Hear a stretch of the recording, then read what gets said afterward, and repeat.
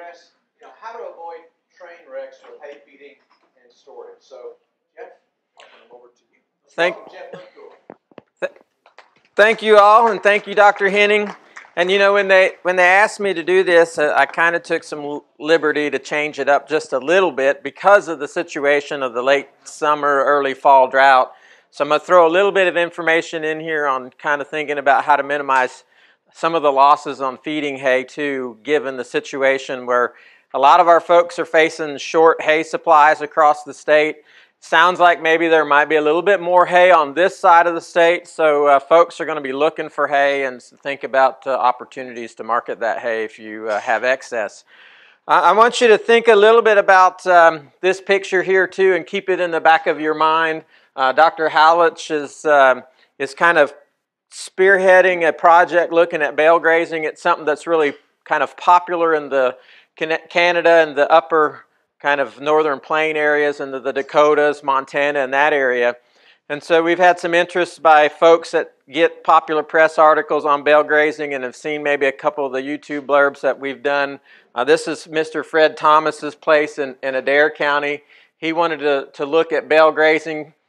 And you can see that there's a little bit of damage around the outer edge of the hay bales where the cattle feet can kind of trample that down whenever we get a lot of precipitation or moisture in the wintertime. And we don't ever get rain in the winter here, right?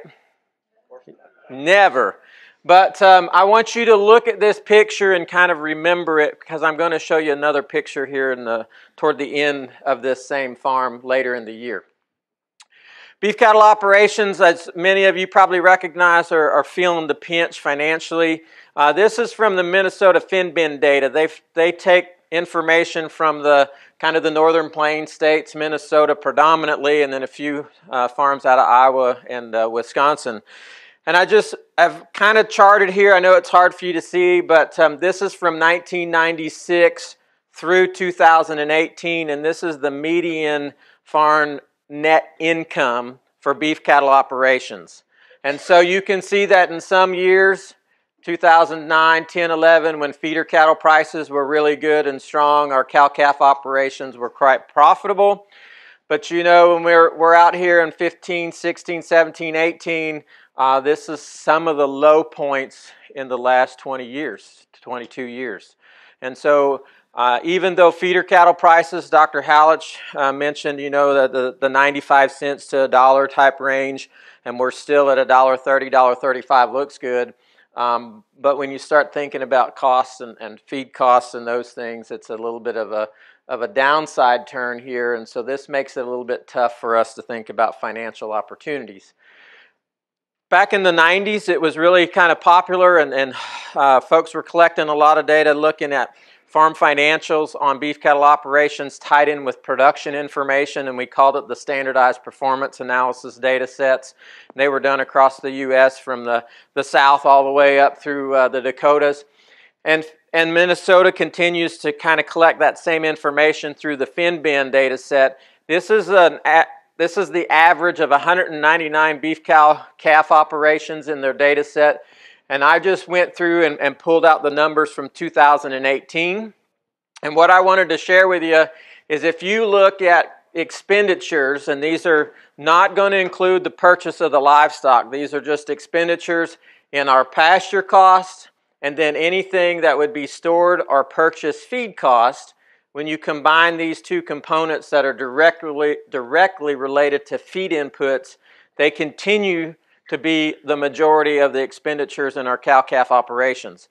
This holds true back to the 90s whenever the SPA data was looked at, because we used to say that it was about 60 to 65% of quote-unquote expenses were directly related to feed costs.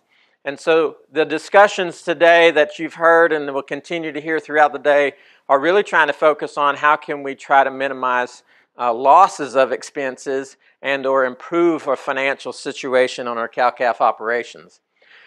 Don't let the rot rob you of potential forage resources. And this kind of goes without saying. This is nothing new. I like this picture that my counterpart in Florida, Matt Herson, put together. This is a bale of coastal Bermuda grass. But this is a bale that's 5.5 foot in diameter, supposed to be a 5x6, but you all know that sometimes some bales come out a little smaller than others. And so this is a 5.5 foot bale.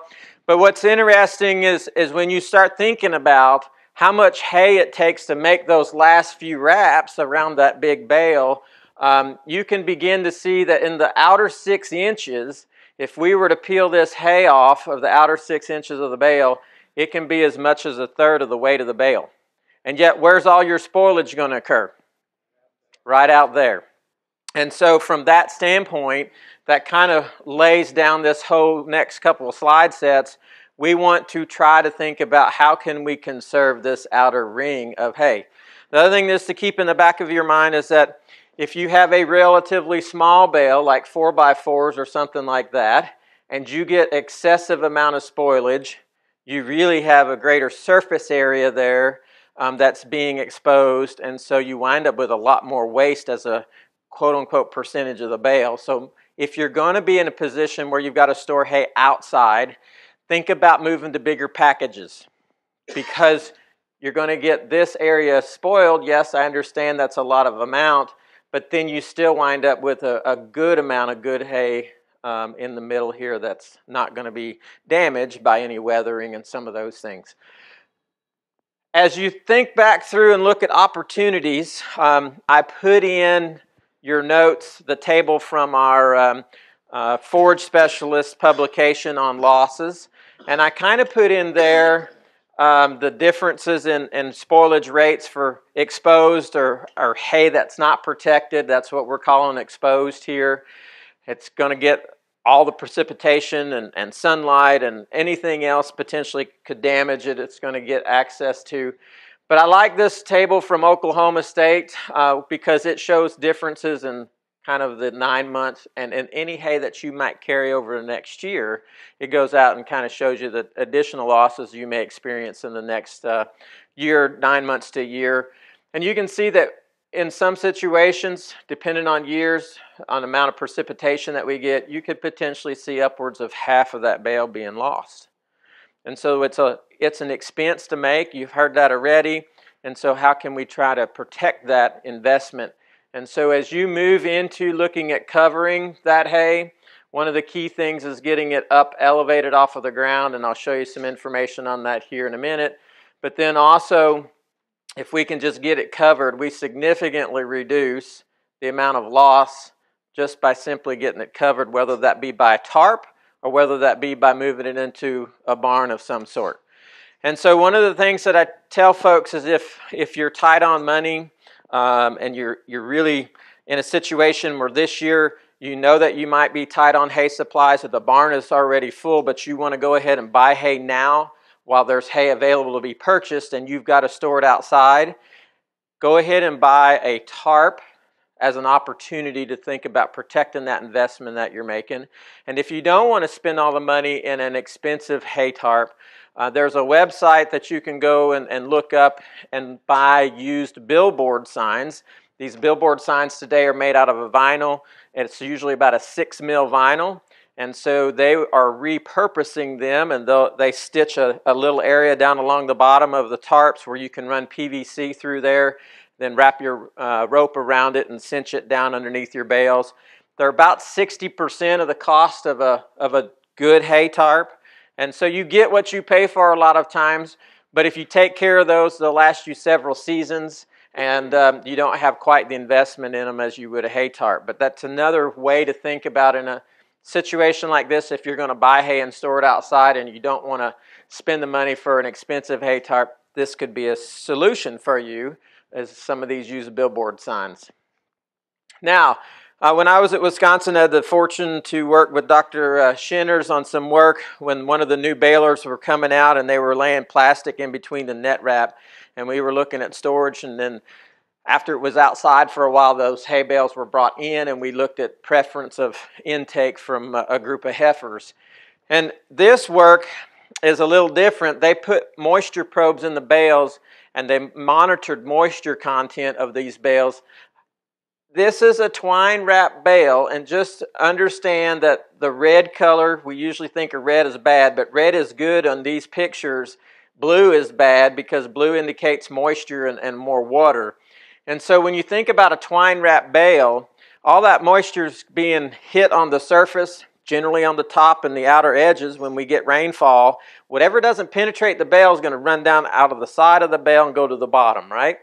And so what this is trying to show us is that if we do something as simple as elevating that bale, getting up on a pallet, getting up on rubber tires, whatever that may be, putting a rock gravel pad down so that the moisture will drain away from that bale, you get a lot less moisture coming up into the bale. These are the same time points on these bales. The only difference is one has the ability for that moisture to move away and not be wicked up into that bale. You know, hay is going to be 12% moisture to 14% moisture. It's still relatively dry and it's going to act like a wick and suck moisture up. And you've seen this when you go in and you pick a bale up that sat through the winter and you see all that bottom part of the bale fall off. All right, that's the reason for that. It's not moving away. The moisture is just simply composting this hay down here at the bottom. Kind of the same work, but they looked at two different bale wrapping techniques. One is our traditional twine and then a net wrap. With the net wrap, you're getting more of that hay kind of smashed down and it just sheds water a little bit better.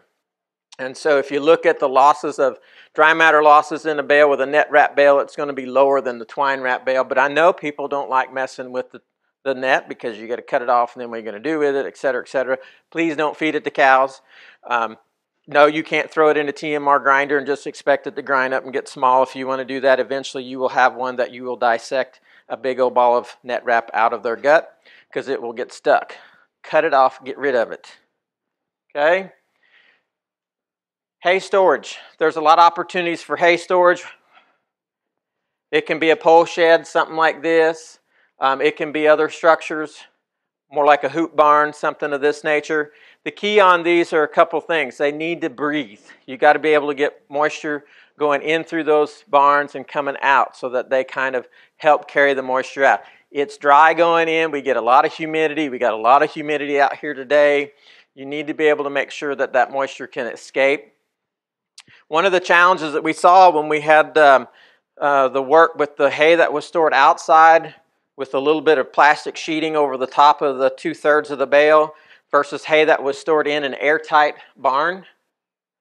The preference was for hay that was stored outside over that was stored in an airtight barn because there's still some moisture in there, and when you got high humidity, it winds up getting a little bit of a mustiness, moldiness smell to it, and the cattle just didn't prefer that versus bales that were stored in an area where they had good air movement across them, and when it was dry that they could get that moisture away from them. So think about bales or storage that offers these bales an opportunity for moisture to get up here and then get out. You can see the opening back here. You can see the open sides over here. But you're just trying to keep these barns where they're not completely airtight. They've got to be able to breathe, if you will. Put this picture in here, and I just threw it in here because it shows you an example of what I call the squats. You know, usually when we go to the gym and we're doing our squats and we're lifting, that's a good thing, right? But in this situation, when you got bales that perhaps aren't tightly made, see what happens to them. They begin to squat and push down, and that could potentially be a risk of some of these bales falling over or falling out. You can kind of see where these are starting to push their ways out already because the front end's getting to where it's squatting, and those next bales are going to start falling, and it's an increase of a risk. So you can turn those bales up on the face. If you turn them up on the face and this is down on the ground, then you don't have near the squat on those type of bales. Plus you're kind of protecting them, and you're protecting the twine and or the net wrap from any mice and small rodents that might run underneath there. And so that's another reason to think about stacking maybe the bottom or 2 rows and then come in on the top and go this way with them. But that's another way to be thinking about some of these issues or challenges when you move hay in to these barns.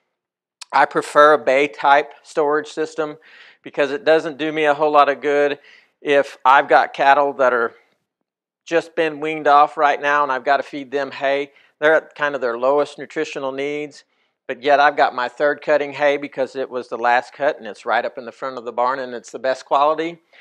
I'm kind of in a situation where I want to save that hay toward springtime.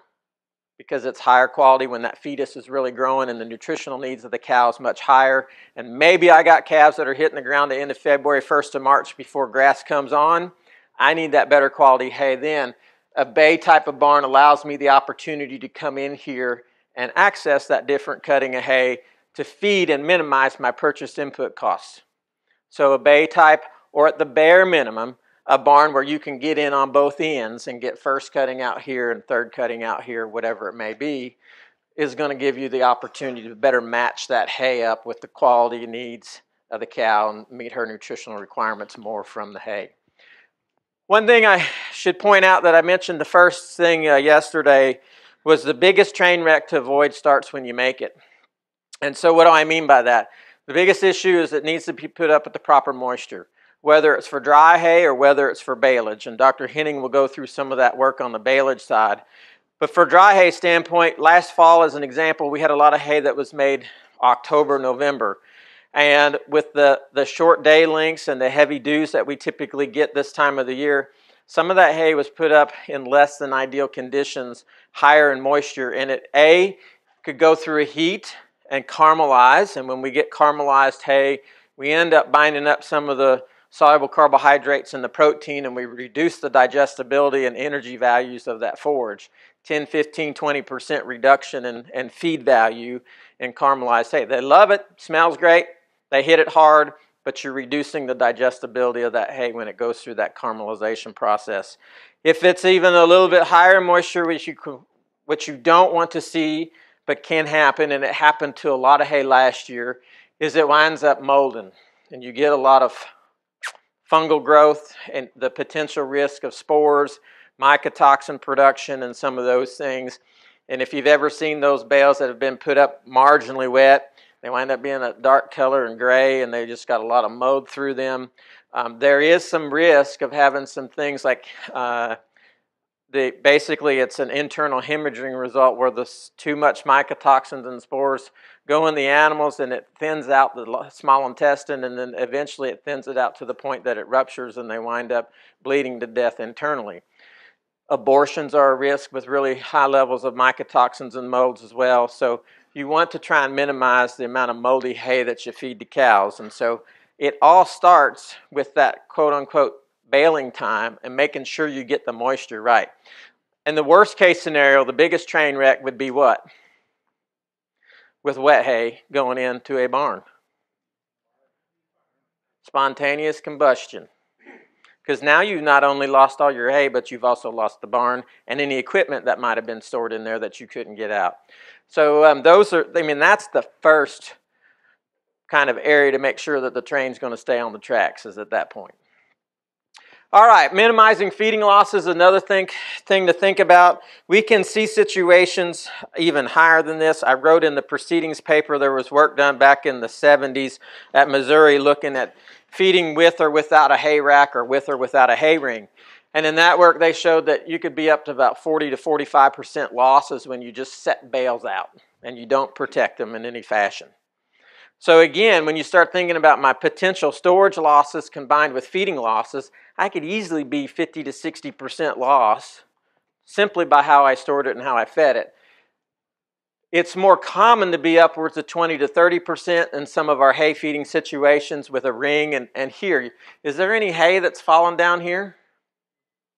Significant amount of hay that's going down there, right? And yet one would think that this is a good feeder because I can put hay on there and move it across the field or different parts of the farm.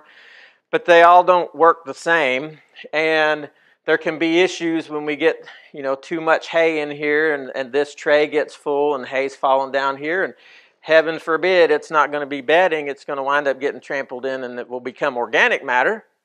But somebody's going to have to come in and fix this all up later. Other thing to keep in the back of your mind is poor quality hay, you're going to see more loss. They don't like sticks. They don't want to eat sticks. And if you're baling sticks, they're going to leave sticks behind. Okay? So the better the quality hay, the less the loss you're going to have. And that's a good example. We have a producer in Lawrenceburg. He's got a nice field, a hay field that's got novel fescue and white clover in it. And when he gets that second cutting in there, you can go in those bale rings and there won't be any hay left on the ground. They literally lick it up. It's all gone. And so the comment I'm trying to get you to think about is trying to improve your ability to make higher quality hay that's put up at the right stage is going to help you minimize this hay loss and how much is left in the rings. You all have seen it. You put a bale that's been stored outside for 8 to 9 months into a hay ring. It's got that 4 or 5 inches of rot, and they eat all the way through that sucker, and there's just that little ring of rot on the outside, right? Yet that could be 20 to 30% of your bale volume that's left behind. And they didn't want to eat it. Okay? So how can we minimize those things? Slanted bars.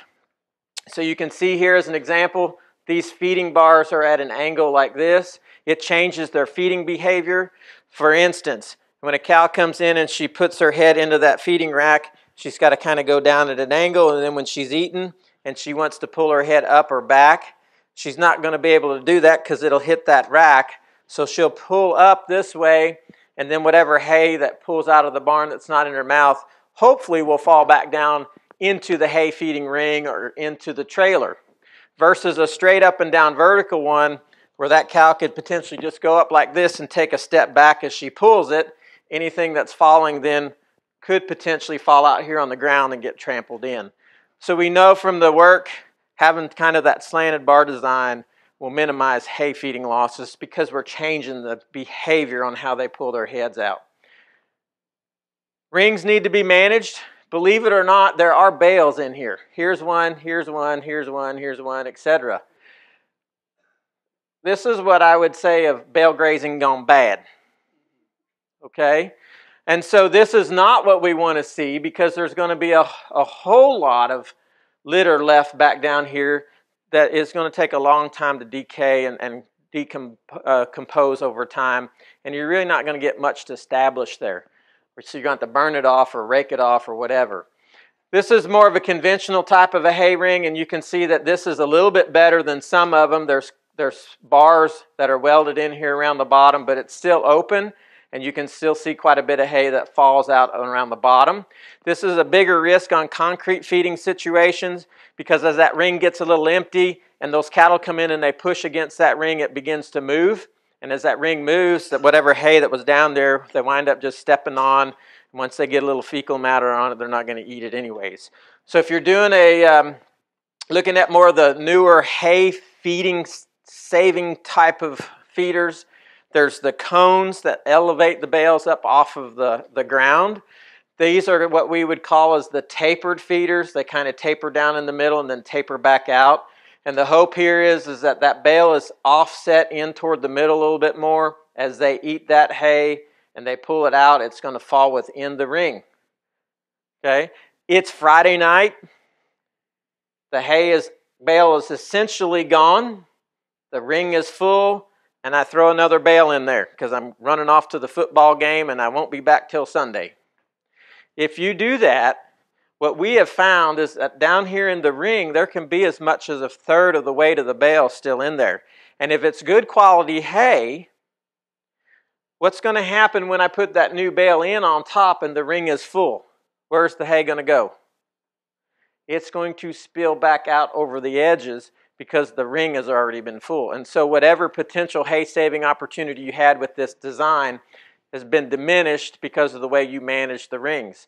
If it's full of the rotten hay, go ahead and pick the ring up and move it to a different place, or pick it up, scrape that off onto your stack pad and let it set and put your new bale in there, because if this thing is managed to where it's full all the time, it will just flow out. Here's an example. That was with cows. This is up at the Eden Shell Farm on concrete with the calves. And I hope you can just kind of see, you don't see any of the shiny concrete like you do here. And so when we scraped the concrete off and tried to account for the hay losses, in that situation we were about 20%. When I was up north, when Dan Buskirk finished up his work and published it on the cone feeders, we had some of the companies donate those feeders and we looked at them. We saw 30 to 35% improvement. And so, if you can conserve a third of a bale of hay, that's pretty significant when hay shortage or hay stocks are low. And so some of these things, they cost a little bit more, but it's an offset of feeding costs. These things are usually made of a little heavier gauge steel too, and so the life expectancy, is, as long as you don't drop hay bales on them, is going to be a lot longer as well. How about unrolling hay? A lot of our folks like to unroll hay. I like the idea of unrolling hay because you're distributing the nutrients across the field. The challenge with it is that cows lay down on it. What's the first thing they do when they get back up? Lift that tail, and as soon as they defecate or urinate on it, they don't want to eat it. Also, if it's really wet like it is today and they walk across it, they're going to trample it down in the mud. You can see 10 to 12% losses in this Canadian work where they were feeding out on the ground up on the snow.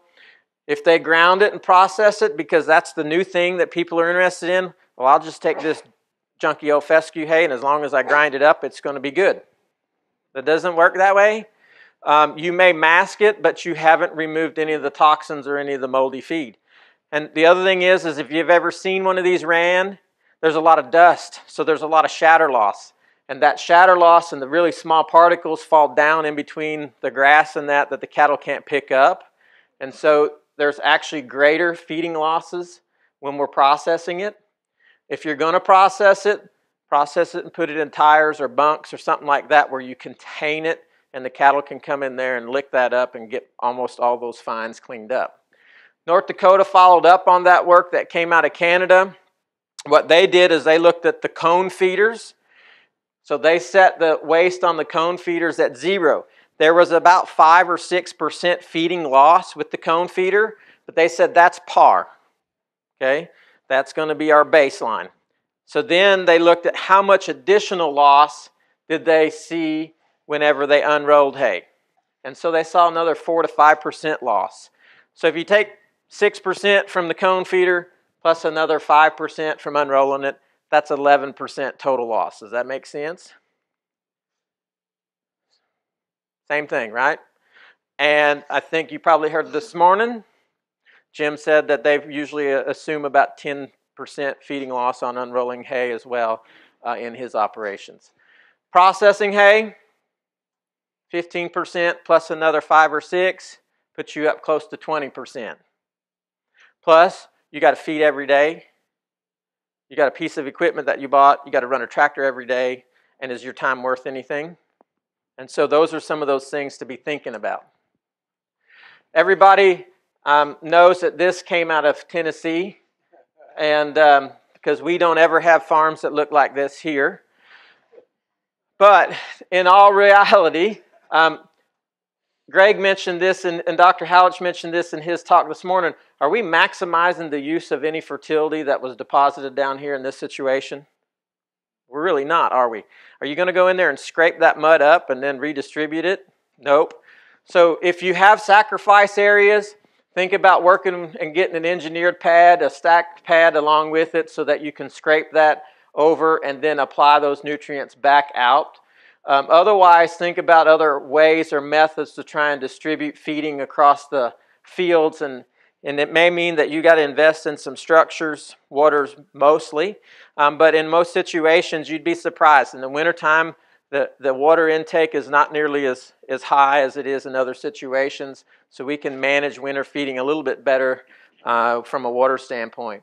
But this is what we're trying to minimize and trying to improve throughout the feeding.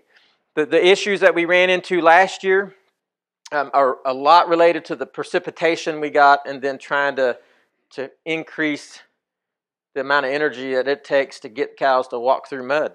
And I'll tell you a little bit more about that later if we've got time. Restricting time access when we have limited hay availability. In other words, don't give the cows 24-hour access to hay. Got to have ample feeding area, ample space that all the timid cows can get in there and compete for hay because you're giving them a shorter period of time to eat. Don't restrict replacement heifers. They're still trying to grow. Don't restrict time access for young cows. And don't restrict access to any thin cows that maybe you've just weaned off that need to put a conditioned score or 2 back on before next calving season. And never, ever restrict time access for lactating cows. They are producing milk, and you want them to produce milk, and it takes groceries to produce milk. And so don't restrict time access on those. Where does it work then? cows that we've just weaned off that are in good condition, right? Cows that we just weaned off that are in good condition. That's where it works the best. Here's the Purdue data that kind of started this discussion. This is time of 4-hour access, 8-hour access, 12, and then 24-hour access. And this is hay disappearance. And you just see that the more time that they have access to hay, the more hay that disappears. But after 8 hours, body weight change was not any different. So if they weren't increasing body weight, but hay disappearance was going up, where was it going? Down on the ground somewhere, okay? And so this is the foundational information on young cows, why we don't restrict young cows. These are your second calf, 3-year-old cows that are still trying to grow to mature weights. Same response, the longer access, the more hay disappearance, but look what happened to weight gains. Okay, so they're still trying to grow. They need the groceries to grow. Illinois followed up on this work about 2 decades later. 3 hours of access, 6 hours, 9 hours, or 24. Just pay attention to the green bars, which is hay disappearance, just like the Purdue work. But then the yellow bars is actually intake. And once these cattle got more than 6 hours of access to hay, intake really didn't change. You changed their feeding behaviors. They got in there. They got their business done. They weren't trying to go in here and get a mouthful, run around on this side of the hay ring, get the mouthful, run around on the back side and get a mouthful. Because hay disappearance is increasing, but intake is not changing. Where's it going? To waste. Okay? So there are opportunities to change behavior and improve forage utilization by feeding. This is a follow-up on the bale grazing. Remember this slide from the beginning? Good manure distribution. Bale spacing is about 40 by 40. 40 feet in between, 40 feet in between. We tried it one year much closer than that, and we tore the pastures all up. Okay? Could even be 60 by 60, depending on what your goals are and what kind of rain we get. He measured the loss of production. The agent and him worked together. They put cattle panels up around the bales, and they looked at how much forage they lost in this area compared to the areas that they did not do the bale grazing in. They found that in that first year, they lost about 1/3 of the production due to the damage around the hay feeding areas. This is that same area later in the year. You can just barely see the damaged areas, right? So they will recover with time, but it's probably not going to be in that first year. It's probably going to take that season for them to recover. But this producer, within 1 year of doing this, saw the changes in his soil fertility levels because there's a lot of nutrients that you learned about already in those hay bales. So, a few tips. It's ideal for frozen ground or well-drained soils, upland soils. Don't do this along the creek bottoms that are not going to drain very well. Adequate numbers of bales to put out are important, but don't put out everything that you normally would. Mr. Thomas fed 1/3 less hay than he typically had, and he put the same numbers out that he normally fed and had a lot of hay left. And so he had to bring that hay that had sat out all winter back in off of the fields. And so you had some losses. So maybe get you enough hay out there to get you through February, and then go back and when you need to put a little bit more hay out if you're going to do something like this. Bale feeding on a round bale should be less than 3 days so that it's cleaned up. And usually we're looking at 1 bale per about 10 head to try and minimize so you don't have 16, 18 cows coming around there at one time and really tearing things up and trying to compete and waste a lot of hay as they're competing. Okay. Think time-wise, am I okay? Yep. Good. Okay, any quick questions? Awesome.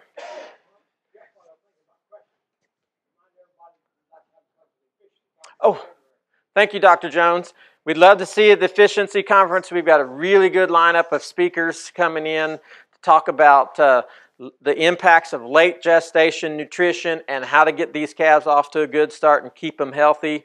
We've got the person that designed the Sandhills calving system where cattle are continually being moved to try and minimize exposure to pathogens from the cows, to try and prevent scours and some of those things. So we'd love to see you there. Again, it's that morning before the KCA convention kicks off. We start at about 8:30. We'll be wrapped up before noon.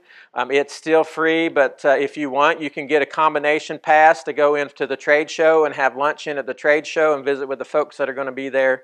So we'd love to see you there.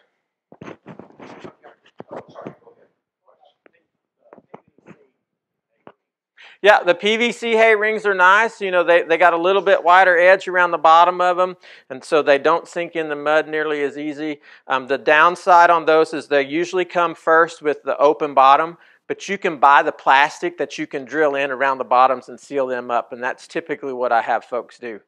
All you got to do is screw that plastic in into that PVC, and you'll minimize or reduce your amount of losses that way. Yep, good question.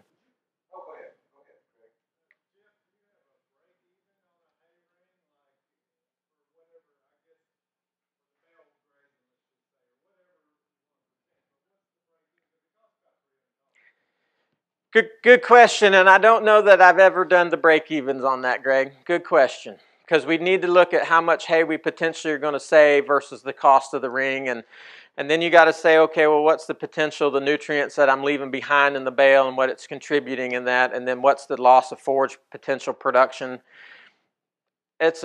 Where's Hallich? Because that would be something I'm going to need his help on, because that's bigger than my mind can work.